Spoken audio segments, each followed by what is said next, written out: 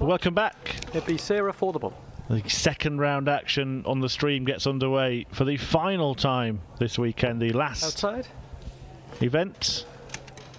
And it's Maria O'Brien, who reached the semi-finals yesterday. Outside. Taking on Sarah Milkowski, who won a match yesterday, has played in some of the women's series events before, and is very well known in the darting community. Outside.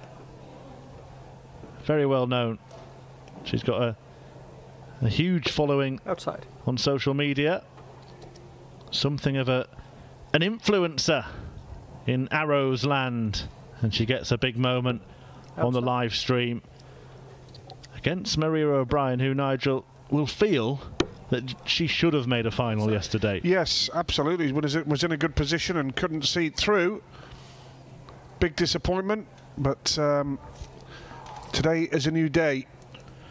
It was Robin Byrne who beat her after O'Brien had missed 4 different segments to give herself a double in that deciding leg. Missing the big number 4 times on the spin, including the last one busting the score, which meant Byrne came back to the board and completed the finish. Yeah, frustration. 25. Maria's won the ball. So Maria will go first here.